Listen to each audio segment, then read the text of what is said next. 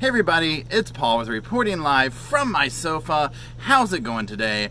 I'm in a great mood because the hurricane, well, first of all, where we're at, it has definitely passed, but then where we evacuated from, it has passed. Now, we haven't gotten like on the ground reporting live from on the ground. We haven't gotten that like from people that we know there yet. But just from the news and stuff, I mean, we can tell that like there's no power where we lived and stuff like that. Now, we did see, and if you're paying attention to the news or if you know the area, there's been scenes of like a trailer park, RV park that was destroyed. That was like a mile away from where we lived. That's where that RV park is where we park at to go down to the beach to take the dogs walking. So that was shocking to see because I was just like, oh my gosh, that happened hours before the storm by a tornado. Now, the whole park wasn't taken out, but it was one of those like super cute parks with those little park models, and it was right on the beach, and it was adorable. So I just hate it for them. But from what I understand, like only 20 people live there full time, and there was nobody actually hurt. So that part is obviously a blessing. So I'm filming this, it's Friday morning, a little bit before 9 o'clock. We're going to probably still head home on Sunday because I know that there's no power. There's probably a little bit of flooding and stuff, but the storm really calmed down a lot. So that being said, I know you're not here for a storm update, but so many of you are hitting me up and asking if we're okay and all that, and I greatly appreciate it. So what we are definitely all here for, oh my gosh, is day 3 of the Skylar Richardson saga. We are going to mostly be focusing on just those 2 interview tapes we saw. And now you know that today, day 4, they're going to be showing like the second interrogation, which is where things get really heated, I guess. But these were eye-opening interviews with the detectives and with her parents. So without further ado, let's review.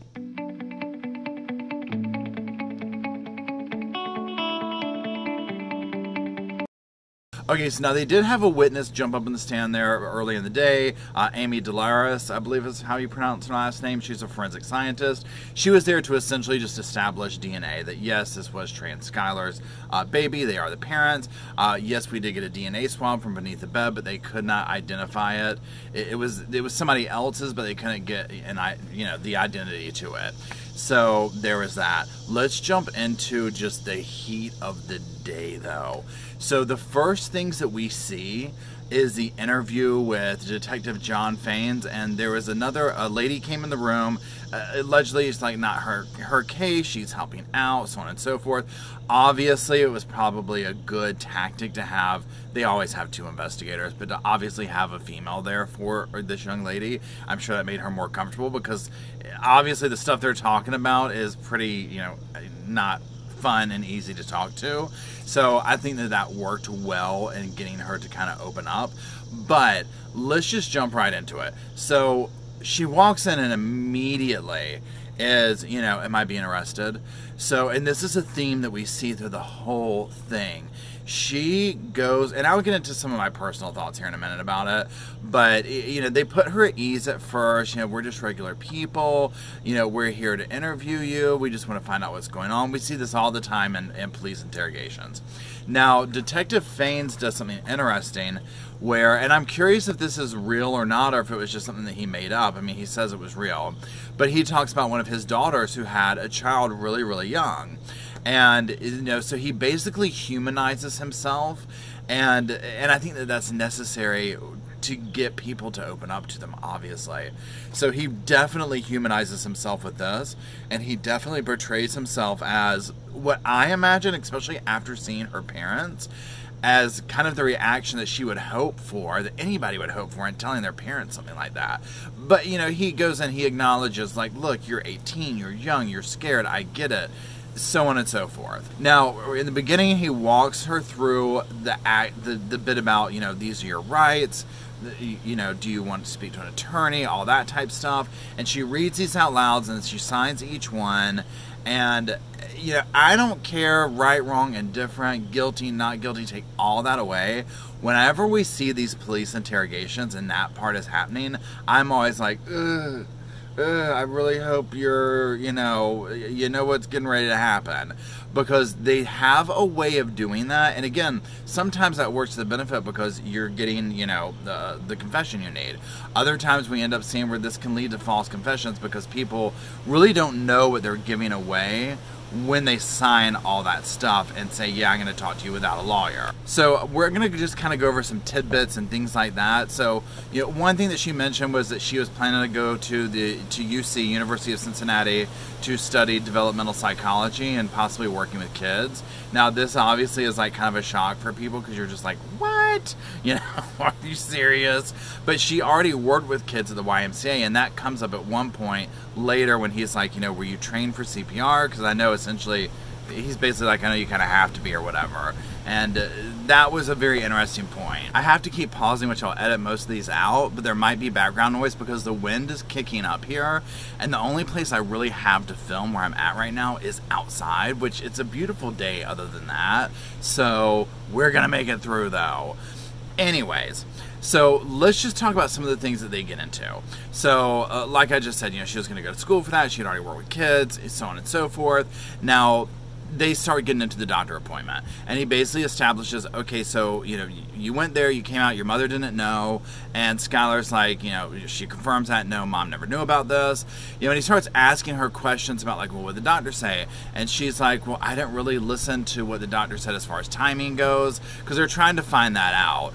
And I thought that was interesting that that's what she said, because I can see that where it's just like, okay, you just go into total like, what, you know what I mean? So I can get that part. Now, one thing that's interesting also, she talks about where she kind of had an idea she was pregnant, her belly was big.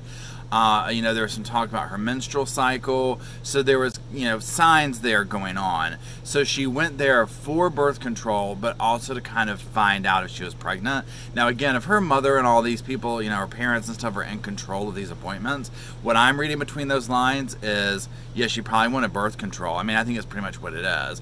But obviously she can't tell her mom, well, I want to find out if I'm really pregnant or not. She knew she was pregnant. She suspected it, so on and so forth. To me, and I'll get a little bit into this in a little bit more later, to me, this is a young lady who is living almost like in a prison. And she is operating in the world that her parents have created for her. And something like this that to a lot of people looks like, well, okay, you suspected it. Now I get, let me go in, let me make sure that this is what it is, I'll get a confirmation. There's a certain level of, okay, but this doesn't just go away. And I think that's what's kind of shocking to people.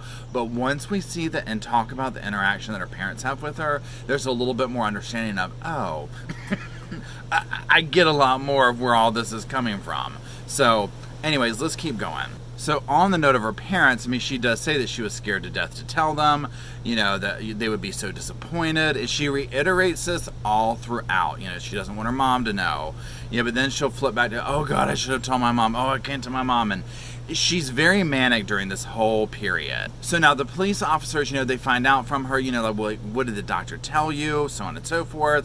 And she lets them know, like, yeah, I left there with instructions to come back for follow-ups, but I never called them back because I was scared, and I 100% believe that. I think that she didn't call them back because she just literally was like, I'll just ignore it.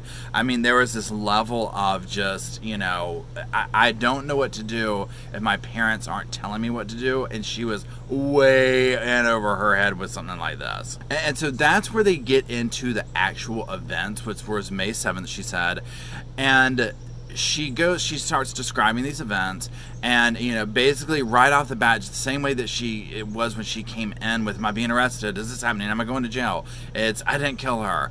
And we'll talk about what I kind of think about that in a second, but they have her walk her through what happened. And essentially she's like, she goes into the cramping that we've discussed and this pain and all that. And so she knew, basically she felt like something had to come out. And so she went, she sat in the toilet, and I think she said she pushed like one time and, thinking maybe she had to go to the bathroom or something, and the baby kind of plops out. And there's some talk of, did you catch it? And yeah, I tried to catch her, and there was some confusing talk because especially if you see her bathroom, I mean, that area where the toilet to the wall is kind of small, in my opinion. And the toilet isn't like, I mean, it's kind of your standard little toilet. So I'm trying to envision how that would work with the baby coming out and not harming the baby in that way, or how she caught it or whatever. So if the baby plopped into the floor, I don't know. I'm not 100% sure if what she said for that part made sense. But again, I don't know what it's like to give birth, and I certainly don't know what it's like to go sit in the bathroom and a baby come out. So if any of y'all have any idea of that can shed light on it, drop it like it's hot in the comments. So now, this is where she immediately says it wasn't breathing, it didn't make any noise. She tried to catch her.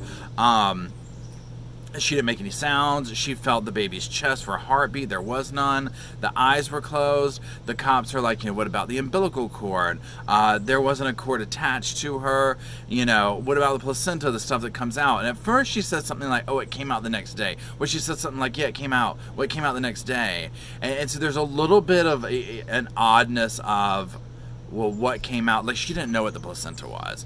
I mean, I don't either. So there was this confusing thing of like, saying something came out the next day, but it sounded like also something came out at the time of the birth. So there was that.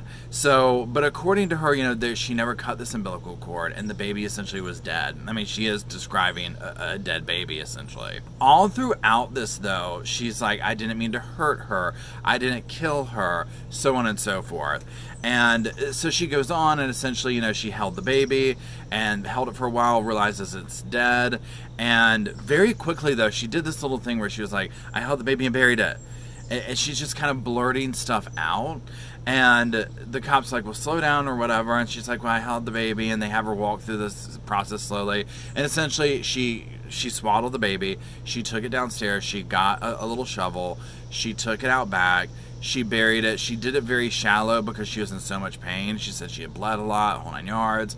So she buries the baby and puts like a little empty flower pot or whatever over the graveside, and that's kind of that. So obviously the cops are in total shock over this, because number one, and again, take out if we think that she's guilty of something or what, just pretend that's not happening right now.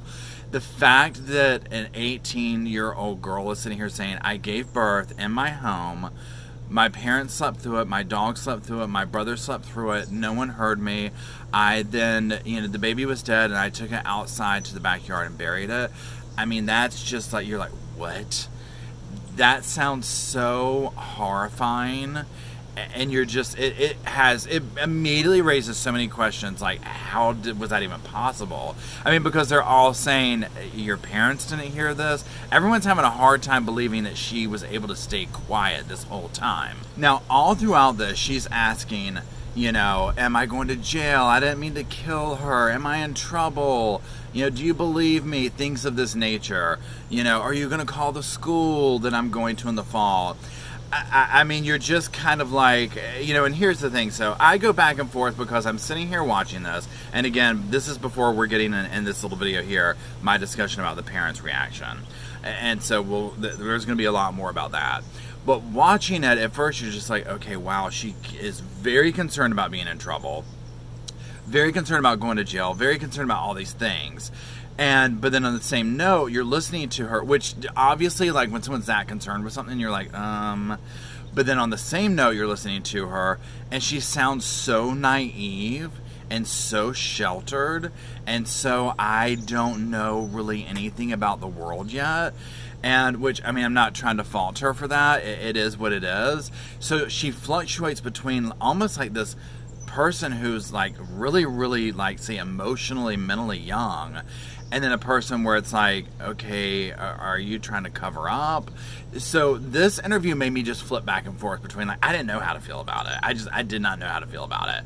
I did know that she was incredibly scared, and the actions that she did, no matter, again, guilty, not guilty, doesn't matter, were shocking in that she did them. I mean, she pulled that off. She didn't tell anybody. I mean, I'm just like, how? I mean, I can't imagine. I cannot imagine. So now, then the cops start getting a little bit more into it, and they're like, did you ever talk about an abortion? And she's like, I would never. I mean, she had this feeling like, I would never, and again, she probably comes from this, like, small town. I mean, that's the vibe I I get, you know, there's a lot of like the family cares about image. I don't know if they're a very religious family, but the vibe I got from her was, you know, abortion was just like, oh my God, no, you can't, you know, I would never do that type thing. So now at one point, the detective tells her that they're going to need to do a forensic investigation on her phone. He explains what that is, and you know, basically he's like, have you looked up how to have an abortion and things like that? Or, you know, how to get rid of a baby, whatever. I forget what exactly he said, but he's essentially asking her, what kind of internet searches have you done? And she's like, look, I did look up, like, how to have an abortion without going to a doctor or something like that. But she's like, you know, that's it. And he's like, okay, now, he basically explains to her again, this is how this works. He uses his phone as an example and, like, him searching for stuff for building a house. And so he's like, how many searches are we going to see for this? And she's like, none really. I didn't really, you know, I didn't really plan for anything. I just looked into it a little bit, but I didn't really plan for anything. And honestly, I believe her when she says that. I'm like, that's what all of this just feels like to me. I don't think there was a lot of thought into it. A huge part of me honestly thinks that I have two questions. I honestly think that I'm like, I think she was just going to wait till this kid came and then I don't know what she was going to do. Because the obvious question is, well, what were you going to do if the baby was alive? You know, and a lot of people in our Discord channel have asked that. A lot of people in the comment section, the live trials are asking that. And I'm curious too, you know, and I don't know if they'll answer that. What was she going to do if the baby was alive? I could almost see her having hidden it in her room, you know. And again, there's two trains of thought here. Did she kill the baby or did she not? You know, so right now she's trying to say, oh no, it was born dead. So, okay, you know, we're going to go with that for a second. You know, so then what were you going to do if the baby was alive? Because can you imagine she had this baby in the middle of the night? The next morning as a parent waking up and your daughter has a daughter. I mean, can you imagine? It would probably give me a heart attack. It would probably give me a heart attack. At this point in life, it would probably give me a heart attack. You know, I'm just like, oh my gosh. So, you know, I was shocked over that. Please, hold. So again, all through this testimony, interview, I just adamantly, I did not do anything. She didn't do anything malicious to this child. That's her story. She's sticking to it. And so there's that. So then they talk about the doctors. And this is where we start to see her talking about, well, no, I went to the doctor and I got the birth control pills and I started taking them that same day. And you can see a little bit where they're just like, okay. And they're like, oh, did you take them all at one time? The cops are kind of looking for a self-abortion type situation. And she's like, no, I just started taking them. And to her, this was not odd. It was, you know, well, no, the doctor gave them to me. So, and that's going to be another thing we get into in just a second when we start talking about the father, because that was a huge source of conversation with him. So now so Detective Fain, he gets up and leaves the female detective in there, which I thought was, you know, a wonderful move. Skylar all but jumps in her lap. I mean, she's just like, am I going to jail? What's he going to ask next? Is this almost over? I mean, she is petrified and she is looking for any kind of comfort, anything, and she's freaking out. Obviously, I mean, anybody would be like, am I going to jail? I mean, whatever, I get that. She's so excessive about it that it's bizarre. So, I mean, what that tells me, regardless of how whatever they find at the end of this trial, I mean, there's a sense of doing something wrong. You know, now, granted, it comes down to, in her world, is it, well, no, I had the baby, it was dead, I buried it, is that wrong? You know, or is she hiding something sinister? Now, she starts talking about, you know, her parents and all that, and they're essentially telling her, yeah, well, your parents are out there, and they're going to love you, and this, that, and the other, and so on and so forth. And the female detective's honest, she's like, you know, I mean, they're not happy, you got to understand, this is a shock, you know, this is a huge shock. So, but your parents are still going to love you. And honestly, after what we saw with the parents, I was like, I don't know about all that. I don't know about all that. So that was interesting. So let's get into the parents coming in. So the detective's basically like, well, it's time for your parents to come in, talk to them, just be honest. And so the parents come in. This is something I'm always curious about. Why do people sit in the interrogation room and have full-on conversations about the case with it being recorded and everything? I mean, I get that it's a moment, they're probably not thinking about that in that moment, but it's just a bit where I'm like, ugh. So, but now their recording of what took place in there when the parents came in, I feel like is probably in a sense going to help Skylar. And one way I'll get to that, it sheds light on the relationship that they said we were going to see and the toxicity of it. So the father comes in, the mother comes in, a huge sense, right away, the mother, kids get pregnant every day, you could have told us this, you had the perfect life. One of the first things out of the mother's mouth, you had the perfect life. And I was like, oh, we're starting off on that foot, okay. Not what I was expecting to come out of her mother's mouth, but okay.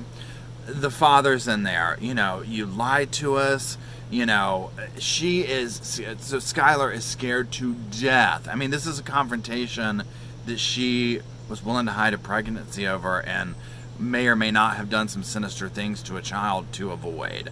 So, you know, this is huge. She keeps saying to her parents, I didn't kill the baby, I didn't harm the baby, that's my baby, I would never harm it, so on and so forth. You know, I had nothing to hide, I told them everything, you know. And there is this sense of, well, no, I told them everything, I told them the truth, why wouldn't they believe me that's the truth? So the parents, obviously, like any parent would, are a ton of questions. You know, how'd you cut the umbilical cord? I didn't need to cut it. It didn't come out of me. There wasn't an umbilical cord. Was the cord wrapped around the neck? No. You know, and all through this, Skylar is apologizing. Do you still love me? You know, so hungry and desperate to know she's still loved, which I can understand that to a degree. But it goes to a level that just makes you wonder what was taking place in the household. So let's get into the discussion they have about the pills. The father, this comes up about the birth control pills. The father is beside himself, basically. He is asking her over and over, you went to the doctor's office and they gave you these pills? You know, yeah. You're sure? Yeah, they did. I just got them. I don't know what kind they are. You know, they filled them at the doctor's office. Now remember, Ashley, the medical assistant, said that Dr. Andrews canceled the prescription after she left, or once they learned that she was pregnant or something like that. So it's like he wrote the prescription, but they made it sound like they canceled it within the same time period. Well, Skylar's adamant that, no, I got them, they told me to take them, and so I took them as I was told to, and they were just at the pharmacy, and da-da-da-da-da-da. So, I mean, and I didn't see any reason, I didn't feel like she was lying during that. So, that brings up a huge thing about the doctor's office. Now, is this to say that that's what caused the stillborn? I mean, who knows? I mean, it doesn't seem like at that stage those were going to probably hurt the baby. I'm not a doctor, obviously, but this is just from what I've seen.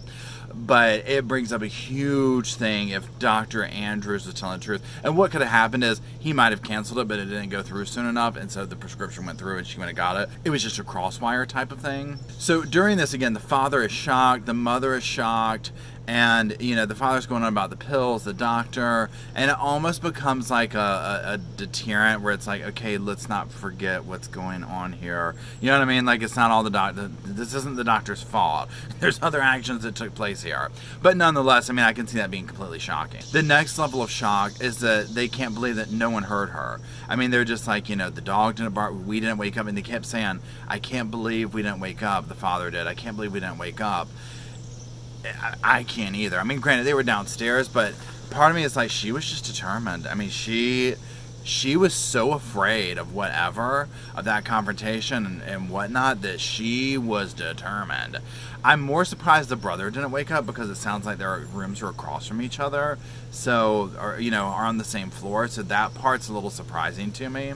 And that she cleaned up all this blood and all this stuff. I mean, that part's the moving around and stuff, or that the dog didn't make a noise, but who knows, dogs are different. So this goes on, and so then at one point, because, you know, she's so concerned, Skylar is so concerned about, am I going home, am I going to jail, you know, very concerned about this. And at one point the mother just says, you're never coming home again. And I took that to mean where she was like, you know, you're getting arrested, you're never coming home again. Not like she was kicking her out of the house type thing. Because Skylar all through this is, you know, will you still love me? You know, and so afraid of her parents' rejection. And for her mother to just like blurt that out, and then her mother goes into what she's losing. This interaction with the mother during that tells me so much about what's going on. And so I'm like, well, this is why this girl's like this. This is why this girl probably has an eating disorder. I mean, who says that? And the father even, they start to bicker, and the father jumps in and says, you know, don't y'all start this. You know, just stop. The mother is like reluctantly giving out, because Skylar like requested, please hold me, please be here for me. And the mother will give her a hand. The father moves around there eventually and puts his arm around her, you know, and he's like, we're going to always love you, but this is major. And he makes it clear, you've gotten yourself into trouble. We can't get you out of this. They could very well be taking you away, you know, and it's true. I mean, she doesn't understand the severity of what's going on. I think she starts to realize that when she's in this room.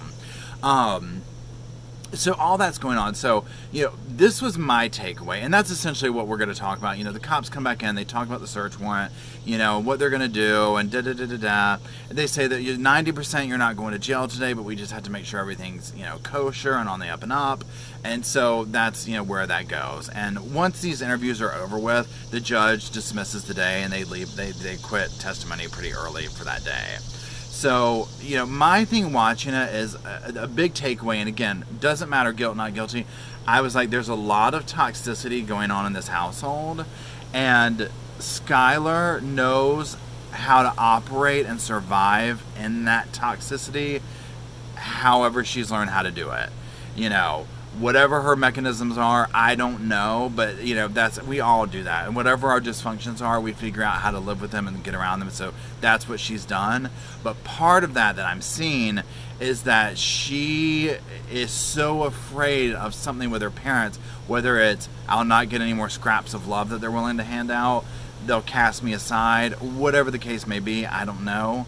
But she's so afraid of that she was willing to hide this pregnancy and possibly, you know, a living baby. You know, so the fact that she's willing to have gone through this whole thing, not told any, that's major. To not have even had a best friend that you confided in, I mean, this is major. So for me, a lot of the answers, and not all of them, like, oh, we solved it, but a lot of like the, okay, with the eating disorder, with the secrecy, things of this nature, I see why after seeing the parents interact with her. You know, and again, I'm not trying to sit here and judge, because any of us, if they put our family interactions on film for everyone, we would be like, oh gosh, that family operates like that. We all have our own thing. You know, I certainly do, so I get it. But just in the context of this case, to see, okay, I understand a little bit more where this is coming from. So this has ended up being a long video. I apologize. Thanks for hanging in there with me. I'm going to be going to go watch today's testimony. It's Friday. And see what happens. The second interrogation is going up today, and that's going to be very telling. I want to see how she acted in that. Did it look like she was being coerced? Whatnot, because so far what I've seen of her is I'm like, oh, you could get this girl to say anything you wanted to. So I want to see body language. I want to continue to see, is she obsessed with this? Am I going to jail? Am I going to jail? Am I going to jail? Because that's a little bit alarming to me. So that's it. Thank you very much for hanging out. Don't forget to check out my website. It has lots more content there, all different fun things there, so check that out. Thanks for supporting the channel. I will talk to y'all later, and that's it. Bye-bye.